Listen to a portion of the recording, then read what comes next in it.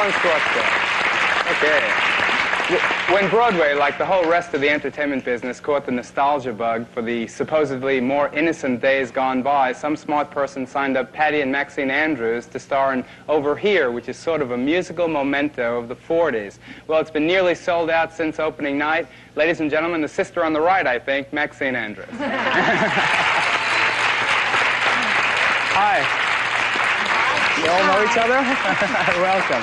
Hello, Maxine. Maxine, can I give you your Diamond Award? Well, that's for what you did to win World War II. Oh, thank you, darling. Thank you. Well, at least we smiled through, well, most of the time we smiled through World War II. Well, you made a lot of people smile, and you were very important, I mean, to that whole decade. But the thing I wonder about is there's so many people in your audience at Over Here who obviously aren't old enough to have been around during the 40s, and yet they just loved you and Patty when you came out. They gave you a standing ovation, and then after the show closes, after the final curtain, you come out and ask people if they want to hear some of the old tunes, and everybody goes wild, and some of the kids are 15 and 20, and they just weren't around in 1943. Why? I had a feeling about 4 or 5 years ago that something was happening because our record royalties picked up, and we started getting a lot of fan mail from younger people. And it was most interesting because they would say that they'd been raised on our music. Mm-hmm. And another wonderful thing, too, is that they always referred to us as Maxine or Patty. They never ever said, "Dear Miss Andrews." And it was like, just to get off of the subject for a moment, for about 2 years after Laverne passed away, I took a job up at a small college up at Lake Tahoe, and though I was vice president for 2 years, I taught 15 hours a week. And all of the students up there called me by my first name. And the president thought that was a terrible, disrespectful thing. And I said, well, no, because their parents always knew us. I think we were probably one of the only harmony groups that really were identified by our first names. It was always Patty, Maxine, and Laverne Andrews, or if I was lucky, I would get Maxine, Patty, and Laverne. If Laverne was lucky, she'd get the first billing. Why did you come back to show business? I mean, how did they get you to come back? Because somebody asked me. That's why I came. I'll tell you the truth.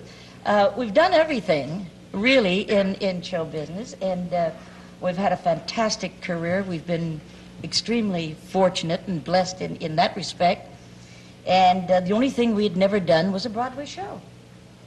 And we were dying to do a Broadway show, and many years ago when I think Marla was probably that high, she doesn't remember that I remember her when she was about that high, we tried to interest people in New York to do producers, at that time we wanted to do, this probably goes back to 1943, we wanted to do a modern version of Cinderella.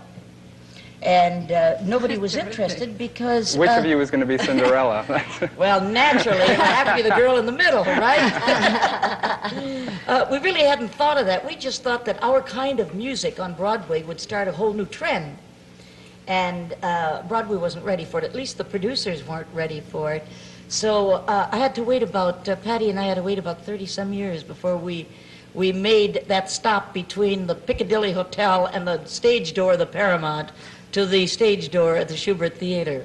How do you feel about Boogie Woogie Bugle Boy, for instance, being a very current hit record? Well, of course, I'm thrilled with it, and I think Bet is a marvelous performer, but let me tell you a little thing. About 2 years before Bet did it, a great comedian by the name of Carol Burnett did it, and she did it on a television show, most brilliant. I don't mean to put down Bet's version of it, but the thing that thrilled me with Carol was that I was invited to the studio, and it was to be a surprise for me. And I sat in the audience. She'd worked a whole week on just doing Laverne, and then just doing me. And she had all the movements and everything down pat. And so when I went to see it, she was doing Patty as the last thing, and of course it was on the screen.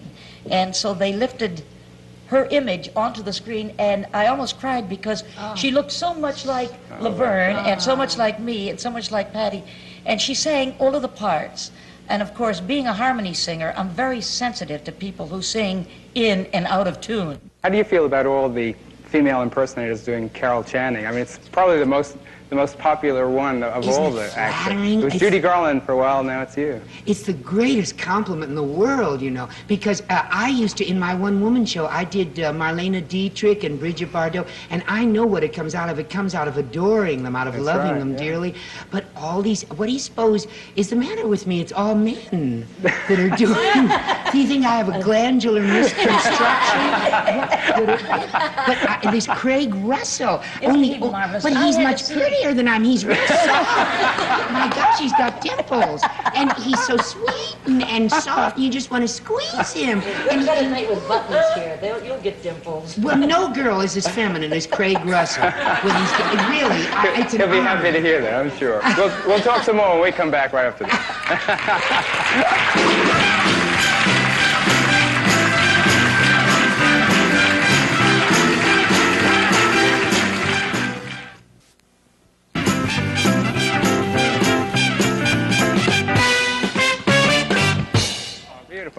My guests from either left to right or right to left, depending on your perspective, Marlo Thomas, Carol Channing, Maxine Andrews, and Marlo, I forgot to ask you one question that I wanted to. That girl was a huge success. Why did you leave it?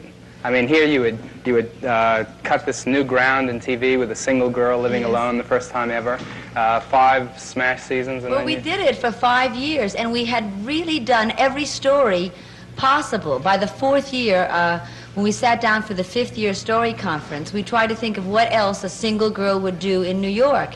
I had had every job. I had been a singing chicken. I had a singing mop, a dancing washing machine. I mean, every possible job a single girl could have. I'd been mugged in the park. I'd had an obscene phone call. I'd been engaged twice. Absolutely everything. And I thought if they asked us to stay on 3 more years, and I thought if we did, we would just drive it into the ground.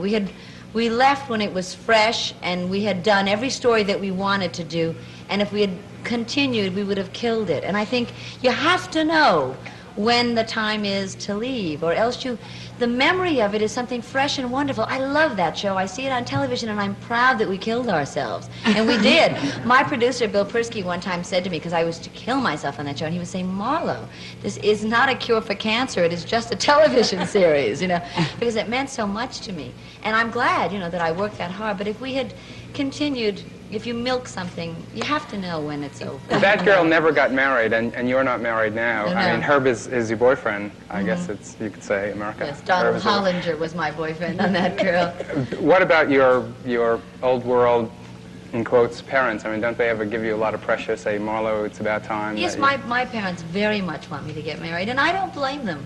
I mean, if I were a parent, I would want my child to be married. There's a feeling of, I mean, that's the way you'll be protected. Do you know? I mean, my parents are really darling people, and they love me, and I can't blame them for wanting to know that I'm taken care of. It's hard for them to believe that I'm taking care of myself, even though I do.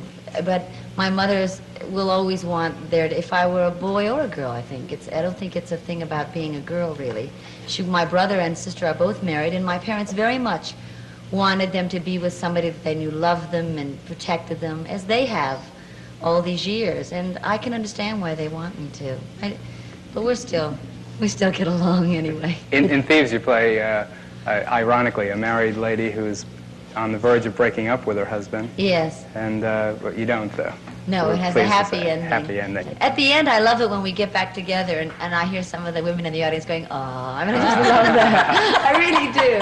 I'm really hung up on listening, on hearing all of that. It's so terrific. Yes. The audience I was in, there was a guy that I heard most vociferously sitting right behind me, a real talker. I just really hate to go to a movies or a play and have a talk. But he's saying, wow, she's some dish. Look at those legs. Wow, well, I never noticed those legs when she was on TV. Boy, she's some piece of change. She's going on and on and on. So I wasn't quite sure how to respond because he was saying very flattering things, but I couldn't hear the dialogue. Yes. But Carol, you're friends with the Kennedy family, I know, and you do so many benefits. You do benefits and Marlo, you do lots of benefits too. You've done We all do. Telethon. Yes. You really do. Because we know if we don't do the That's benefits, right. who else is going to help? Except Geraldo. Yes. We all do.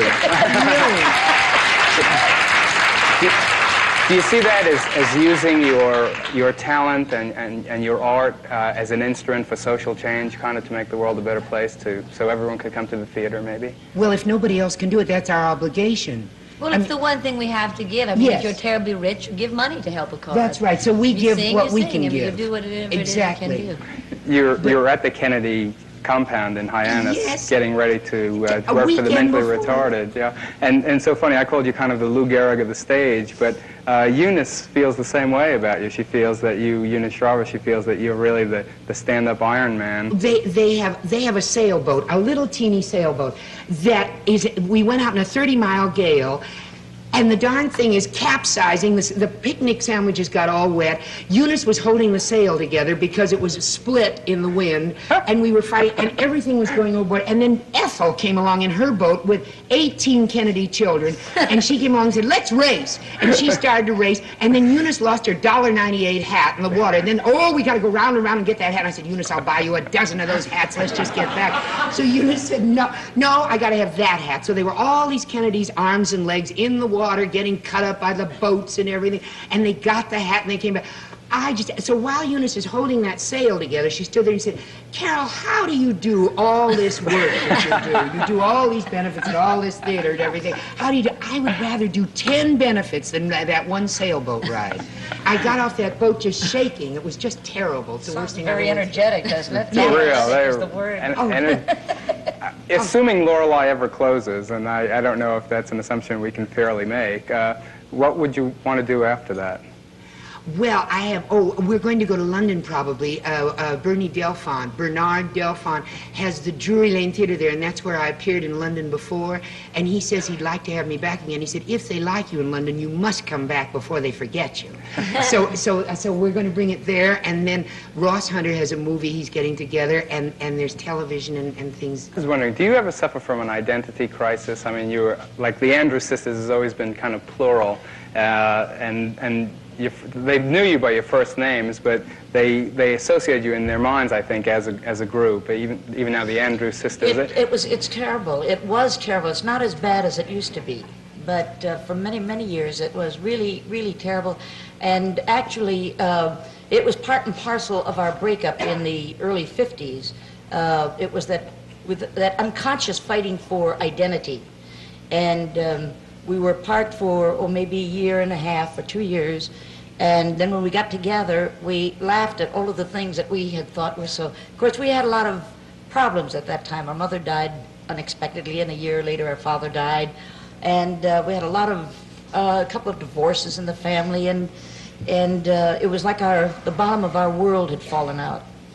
But mostly, it was we wanted to know, each of us, who we were. And so when we did get back together, we decided one very important thing, that because we were individually so different, that socially we would never socialize. We get along much better that way. Patty is married, very happily married, and so she and her husband go their own way. I go my way, and when Laverne was alive, she and her husband went her way. And we remain extremely good friends because our love for each other is very deep. But it was a big identity problem. Well, everybody knows who you are now. Everybody knows who all am of I? you are. Maxene, I love you. Three of the brightest stars on Broadway. Thank you all for being with us. I know you have curtain time. You got to Yes, split. coming up, But right. thanks for being on, really. All Thank of them. you. I love them.